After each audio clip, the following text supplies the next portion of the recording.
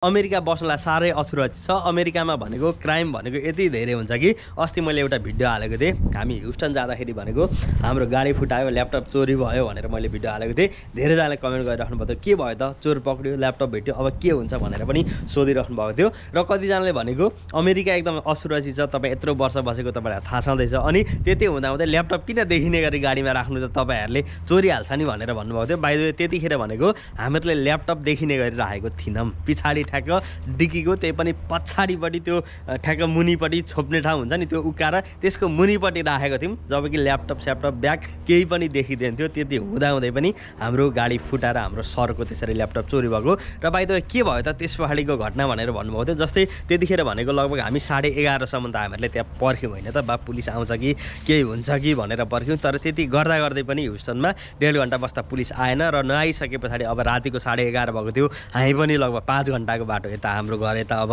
अर्बिङ आउनुपर्ने। त्यसबाट हामी छोडेर सर पनि घर जानुभयो, हामी यता आयौँ। र घर गइसके पछाडि सरले भनेको फोन गर्नुभएछ पुलिसलाई, र उहाँको घरमा चाहिँ पुलिस आएछ। र पुलिस आइसके पछाडि भनेको उहाँले सबै कुरा रिपोर्ट गर्नुभयो, यस्तो यस्तो भएको थियो, सस्पेक्ट एउटा गाडीको जुन त्यो नम्बर थियो त्यो पनि उहाँले दिनुभएछ। र दिइसके पछाडि अब ल्यापटप स्यापटप भेटिने कुरै छैन। तपाईँको अमेरिकामा भनेको ल्यापटप स्यापटप त्यसरी हराउनु भनेको त एकदम सामान्य पनि हो क्या। अमेरिकामा यति धेरै क्राइम हुन्छ, दिनदिनै गोली चल्ने, तपाईँले न्युज सबैतिर सुन्नु नै भएको होला। र यस्ता इन्सिडेन्ट चाहिँ मसँग पनि एकदमै धेरै घटेका छन् कि। आई डोन्ट नो मलाई नि किन त्यस्तो पर्छ होइन, म हालिरहेको हुन्छु। जस्तै अस्तिको यो ल्यापटप केस हाल्दा पनि भनिराख्नु भएको थियो होइन, यो अमेरिकामा भएका घटनाको सबै हुने चाहिँ तपाईँलाई मात्र हो कि क्या भनेर पनि कतिजनाले कमेन्ट गरिराख्नु भएको थियो। आई डोन्ट नो किन भएको त्यो भन्ने मलाई थाहा छैन, भगवान्लाई नि थाहा होला होइन। अनि जस्तै म भनेको अमेरिकाको लगभग भनेको कति 7 वर्ष भयो। सन् 2017मा म अमेरिका आएको, 17को सुरुमै आएको।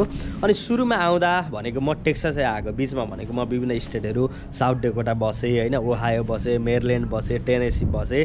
तर सुरुमा आउँदै गर्दा कस्तो भयो भन्दाखेरि अनि लगभग आएको कति 15 दिन जस्तो भएको थियो। कोठा सरेको थिएँ, कोठा सरेको पनि 7-10 दिन जति भएको थियो।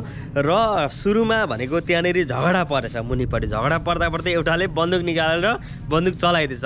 सुरुमा आवाज आयो, म त के अब वास्तै भएन। सुरुमा गोली अलिअलि चल्छ अमेरिकामा भन्ने त सुनेको थिएँ, तर त्यति छिटो मेरै घरमा नि चल्छ भन्ने पनि लागेन क्या। अनि गोली चलिसकेपछि भरे पुलिसले आएर एउटा मान्छेलाई बन्दुकसहित ठ्याक्क पक्ड्यो। त्यो मैले तल मेलबक्स चेक गर्न गएको थिएँ, ठ्याक्क आँखाले देखेँ। ओ माई गड, यस्तो डर लाग्यो, किनकि आफू बसेको घरमुनि गोली चल्दाखेरि कस्तो डर हुँदैन भन्नु त। ओ माई गड, यति सातो भयो। त्यसबाट भनेको पुरै हामी सतर्क, मेलबक्स जाँदा पनि बाके कसो मान्छे हेरेर बेलुकातिर पनि 6 बजी उतामा निस्किन्न थियौँ। त्यो एकदम अलिकति डर लाग्यो क्या। आउँदै फेरि नयाँमा त टु मचै डर हुन्छ नि त त्यस्तो भइसके पछाडि। अनि त्यस्तो छँदै थियो। त्यस पछाडि भनेको अब यताउता सबै कुरा परिस्थितिले गर्दा हामी फेरि अर्को स्टेट जाने भयौँ, कलेज पढ्ने भयौँ। अनि उहाँ साथी थियो, कलेज छ यहाँ आइज, काम पनि एकदम राम्रो हुन्छ क्यासिनोमा, यतै आइज भनेर भनिसके पछाडि हामी साउथ डकोटामा गयौँ होइन। अनि साउथ डकोटा गइसके पछाडि बस्दै थियौँ, कलेज जाँदै थियौँ।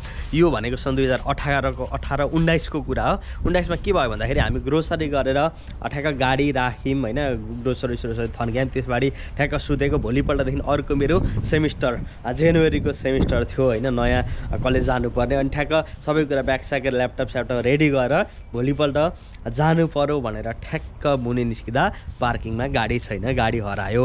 त्यस पछाडि भनेको अब पुलिस कल गर्यो यताउता। अनि अब सुरुमा त मलाई भेटिन्छ जस्तो लागेको थियो क्या, किनकि अब पुलिस छ्यापछ्यापी हुन्छ, क्यामेरा स्यामेरा बाटोमा लाइट साइट कता के सबै ट्र्याक गर्ला गाडी भेटेला भनेर। लगभग 15-20 दिन त मैले गाडी किनिनँ। तर 15-20 दिनसम्म पनि गाडी नभेटिसके पछाडि अमेरिकामा भनेको त अब गाडी भएन भनेको तपाईँको खुट्टा पाइलै रोकिन्छ क्या। अनि मैले गाडी किनेँ। त्यसबाट अहिलेको जुन मेरो BMW गाडी छ, मैले त्यतिखेरै 19मा किनेको थिएँ। अनि अब गाडी भेटेन, तपाईँको भेटेन। 6 महिना बितिसक्यो, गाडी भेटेन। ठ्याक्क 6.5 महिना जति भएको थियो। एक दिन बिहान कति लगभग 9 जति बजेको थियो।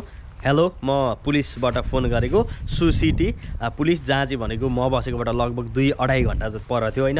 यहाँबाट फोन गरेको, तेरो गाडी, तेरो नम्बर प्लेट, तेरो नाम गरेको गाडी यहाँनिर छ, सबै कुरा मिलो, तेरो गाडी हराएको थियो, तैँले कम्प्लेन गरेको रहेछस् नि भनेर भन्नु। म त बिर्सी पनि सकेको थिएँ क्या। 6 महिना 6.5 महिना अब त भेटिँदैन भनेर। अनि हो मेरो भनेर भने। अनि त्यस पछाडि तेरो गाडी यहाँ छ, लिन आइज भन्नु। अनि मैले सोधेँ अब गाडी कस्तो छ बा, चक्का सका छैन कि के छ होइन, गाडी लथालिङ्ग कुद्दैन भन्दा के के जानु लिनलाई बरु त्यो होइन फ्याल्दै भनेर भन्छु। अनि के छ गाडीको स्थिति ठिकै छ भन्दा सबै कुरा हामीलाई थाहा छैन, तर तेरो गाडी चाहिँ यहाँ भेटेको छ, लिन आइज भनेर भन। अनि लिन ठ्याक्क गए पछाडि हेरेको ओ माई गड गाडी चाहिँ कुद्ने नि रहेछ।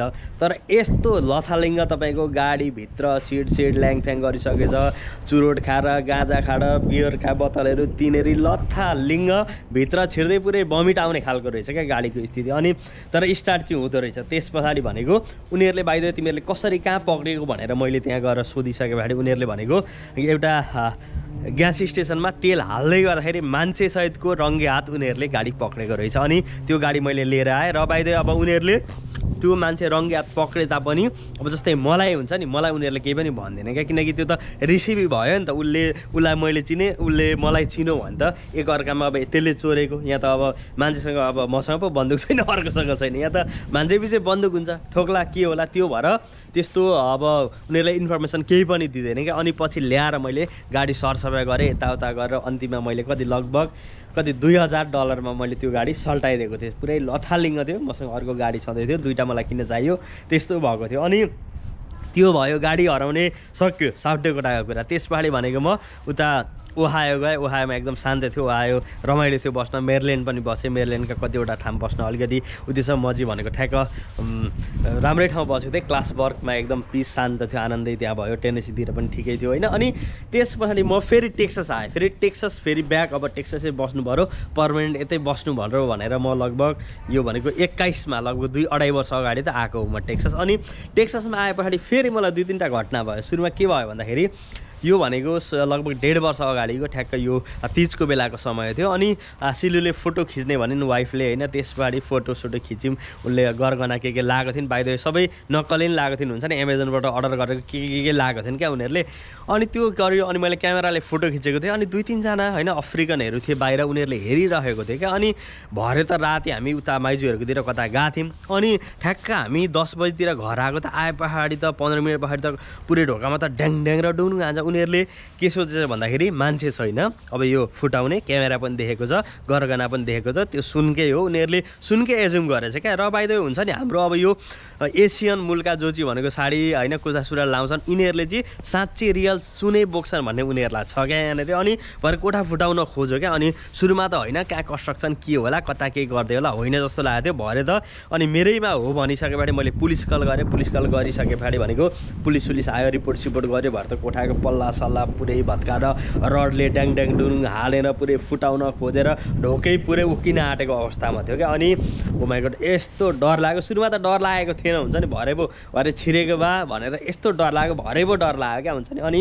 भोलिपल्ट बिहान तुरुन्तै कोठामा गएर यस्तो भयो, मैले पुलिस कल गरेको, म त यहाँ बस्दिनँ भनिसकेपछि उनीहरूले अर्कैतिर कोठा तुरुन्तै राइट अवे भोलिपल्ट सारिदिएको थियो। अनि बाहिर त्यतिखेर झ्यालदेखि मैले त्यो दिउँसोकै केटाहरू त्यस्तै लुगा लाग्यो कुदेको पनि देख्यो भनेपछि लगभग तिनीहरू नि हो जस्तो लाग्यो। तर अब को हो के हो त्यो सबै कुरा त थाहा भएन। अनि अब म पनि त्यहीँ बस्नु पर्थ्यो होइन। बाहिर त्यसकै कोठा उतापट्टि माथिपट्टि तिनीहरू बस्थ्यो क्या। धेरैजना त्यहाँ फेरि आई डोन्ट नो एउटा कोठा थियो, 8-10 जना जहिले नयाँ मान्छे आउने गाँजाको चुरोटको यति। फेरि बाहिर यता ठ्याक्क मेरो अगाडिपट्टि पनि त्यहाँ नयाँ कोठा रिनोभेट गरिरहेको थियो, त्यहाँ पनि खाली थियो, यता पनि खाली थियो क्या, दुइटै खाली थियो। अनि उनीहरूले कोही छैन, यिनीहरू पनि बाहिर गएको छ भनेर। अनि त्यहाँ जहिले नयाँ आउने मान्छे आउने। अनि अब यो कोठाको भनेर मैले भन्न पनि मलाई डर मर्दो भयो, किनकि म त्यसकै उतापट्टि 2-4 घर 5-7 घर उतापट्टि जानुपर्छ, भोलि त्यही ठाउँमा बस्नुपर्छ, बा चिन्ला के गर्ला, आफ्नो ज्यानको खतरा पनि त आफूलाई त्यतिखेर फुटाउन खोज्यो, केही भएन। अनि पुलिस कल गर्यो, त्यो केस पनि त्यत्तिकै भयो होइन। अनि पछि पनि कस्तो भयो भन्दाखेरि जस्तै एक गोप्रो लिएर जुन अहिले म सुट गरिरहेको छु त्यो पनि ठ्याक्क वेस्ट गेटकै यतापट्टि थियो होइन। अनि त्यहाँ म यसरी हिँडिराख्दाखेरि भनेको मलाई एउटाले भनेको क्यामेरा खोज्नलाई खेदायो क्या, एउटा अफ्रिकन थियो, उसले खेदायो क्या मलाई क्यामेरा खोज्नलाई। अनि म भागेर त्यतिखेर उता आएको थिएँ। र अमेरिकामा यस्ता घटनाहरू एकदमै सामान्य हुन् क्या, यति धेरै हुन्छन्, यति धेरै तपाईँको ल्यापटप चोरिनु होइन, यताउता गाडी फुटाइनु होइन, यस्ता त घटनाहरू एकदमै सिम्पल पनि हुन् क्या। अमेरिकामा कति धेरै घटिरहेका हुन्छन्।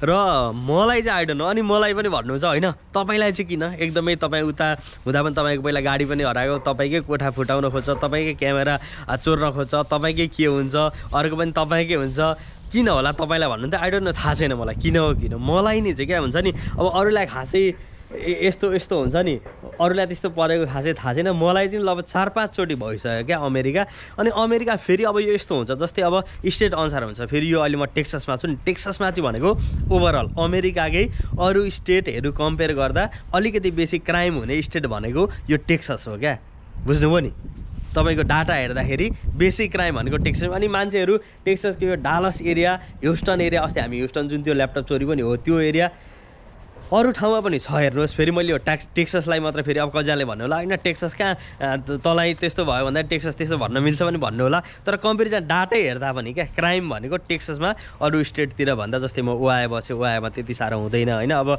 मेरिल्यान्डमा भनेको जस्तै अब मेरिल्यान्डको पनि अब कुन कुन एरिया छ त्यहाँ जुन ठाउँमा एकदम क्राइम हुन्छ जस्तै अब न्युयोर्कको कुरा गरौँ न्युयोर्कको कुनै ठाउँ भनेको दिउँसै जाँदा लुटिने ठाउँहरू पनि छन् सबै हो तर मलाई नि चाहिँ एकदम बेसी परिरहेछ र मैले तपाईँहरूलाई एकदम सेयर पनि गर्न मन लाग्यो र तपाईँहरू अमेरिकामा हुनुहुन्छ भने अलिकति सुरक्षित पनि हुनु होला है त किनकि अमेरिका भनेको पाइलामा हिँड्दाखेरि अब मान्छेसँग बन्दुक हुन्छ के हुन्छ होइन लुटपाट चोरी एकदमै घटनाहरू एकदमै पछिल्लो यो वर्षहरूमा एकदमै बढी पनि रहेका छन् तपाईँहरू एकदम सुरक्षित पनि हुनु होला र आई होप तपाईँहरूलाई पनि यो भिडियो मन पर्यो होला भिडियो मन पर्यो भने लाइक गर्नु होला अरू केही तपाईँहरूसँग प्रश्न अथवा कस्तो खालको अरू भिडियो हेर्न चाहनुहुन्छ त्यो पनि कमेन्ट गर्नु होला र तपाईँहरू हाम्रो युट्युब च्यानलमा नयाँ हुनुहुन्छ भने पनि ट्यागको सब्सक्राइब गरेर पनि जोडिनु होला है त।